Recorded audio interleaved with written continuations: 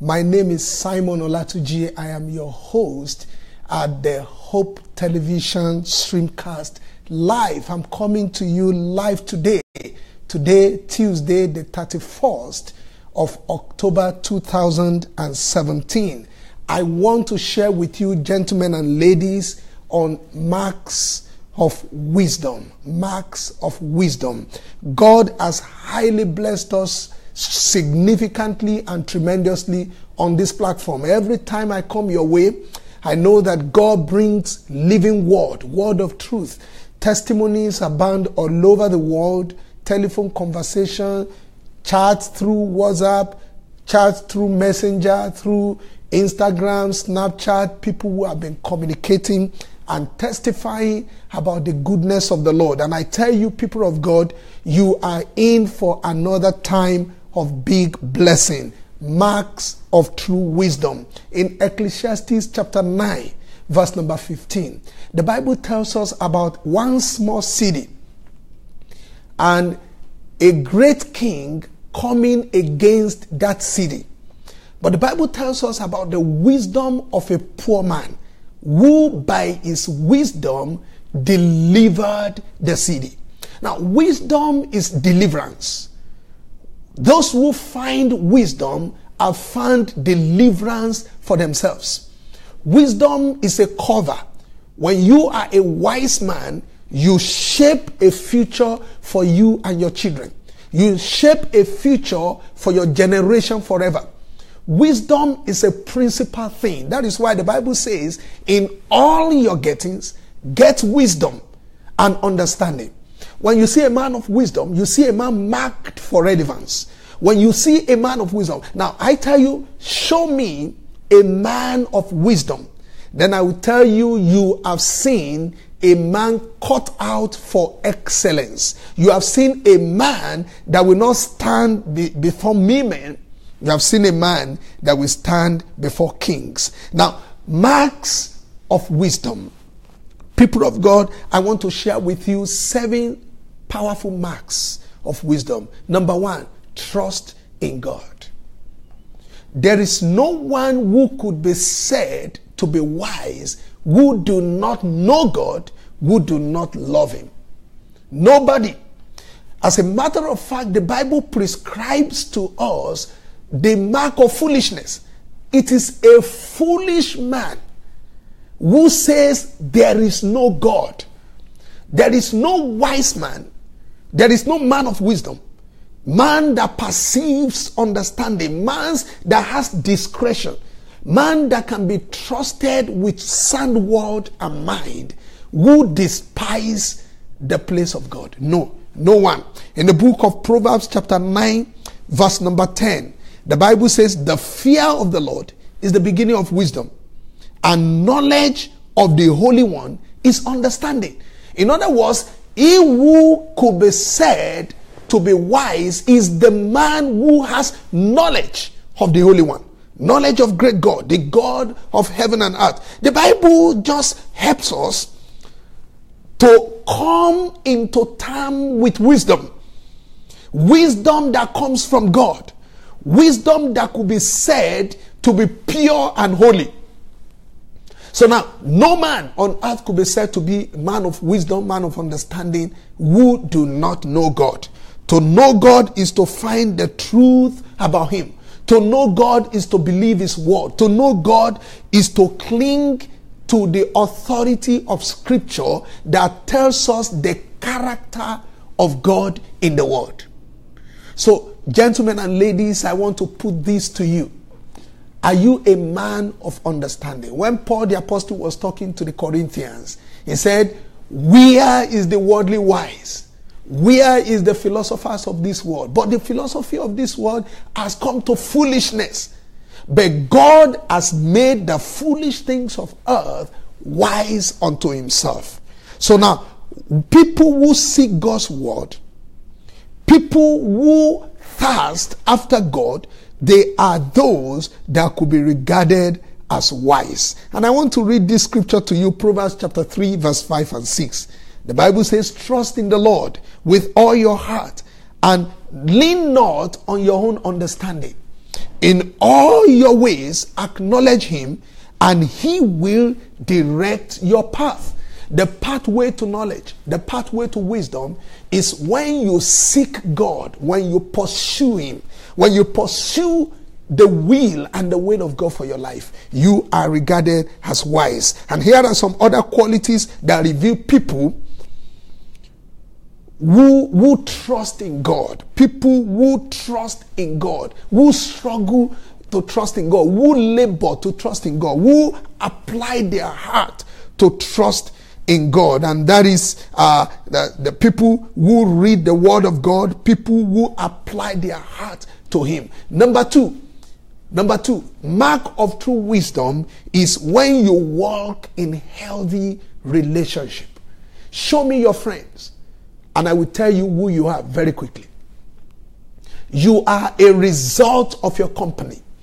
Oh, you say you are a quiet type. Oh, you say you love the Lord. But your company are lousy men.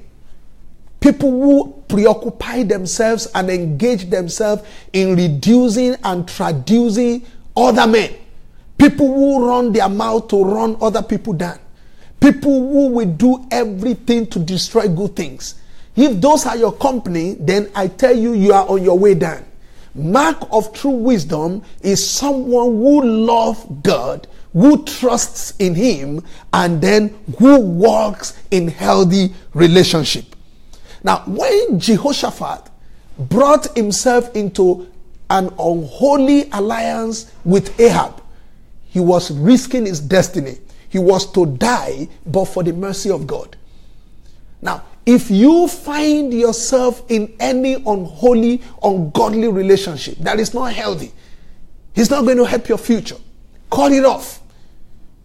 God cares about our friendship. God cares about who we are. God cares about who we relate with. God cares about our friends. Our friends matter to him. So, number 3, the third mark of wisdom is seek good counsel. Seek good counsel. When you seek good counsel, you grow in wisdom. Now, you know, the word of God says that for learning there is no end. Anyone who thinks he knows is a fool enough. You think you have attained to the end of wisdom. You think nobody is wiser than you. You think you don't need nothing. You think you don't need to learn. You think you have stopped growing. The day you think like that, you have slipped into folly. You must seek good counsel. You must pursue the counsel of the Lord. David said, your word have I hid in my heart. The word of God is a source of good counsel. So now, 3 marks of wisdom. Number 1, you must trust in the Lord. You must believe that God is, and that He is the rewarder of them who diligently seek Him. Number 2, you must walk in healthy relationship. You must realize that your friendship matters to God. Who you walk with matter to God. In the philosophy of the people of this world, they say, show me your friend, and I will tell you who you are. Now, number 3, seek good counsel. Pursue counsel with all your heart. When you have a problem, who you turn to for help matters. When you go to people whose life is already thwarted, people who do not know hence how to make an end of matter, people who are confused themselves, they run Esther-scatter, they don't know the true source of life. If those are the people you go to, you will fall with them. You will go down with them. Men who have future go with people who have future. If you are going far in life, you don't travel with people who are not going far. If you are going to Oklahoma and there is a bus that is heading straight to Oklahoma, there are people, there is a bunch of men going straight to Oklahoma. Those are the people you want to go with. But if you see people who are going to Arlington, Grand Prairie, Dallas, and then their bus will be stopping by along the way and stopping people. If you journey with those kind of people, you will not arrive. And if you do, you will not arrive on time. But people you go with, they will have arrived. The person going to Grandperry will have arrived. The person going to Arlington will have arrived. The person going to Dallas will have arrived. So if you are going far in life, you do not journey with people who are not going far. Mark it. Mark it. It's foolishness to journey with people who are not going to the distance you are going in life. That is wisdom. Mark of wisdom number 1, trust in God. Number 2, walk in a healthy relationship. Number 3, seek good counsel. The counsel you seek has to do with people you go with. And number 3, speak carefully. Watch your word. Guard your tongue. Guard your tongue.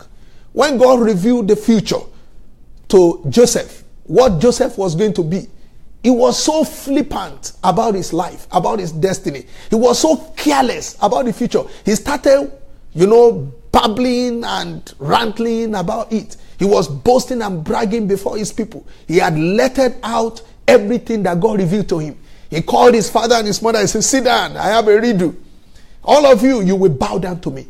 It took God mercy for Joseph to still be who he wants it to be. Mark of wisdom is to speak carefully. Guard your tongue. In the book of Ecclesiastes chapter 5, the Bible says that when you come even to the presence of God, you should be careful what you say. Do not be in a hurry to talk. Nehemiah was a godly example.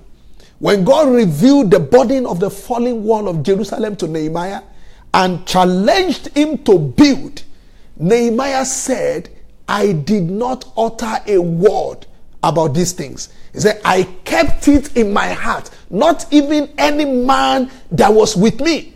Not even any man except the donkey that I rode knew that matter which God have revealed to me. Mary was another lively example.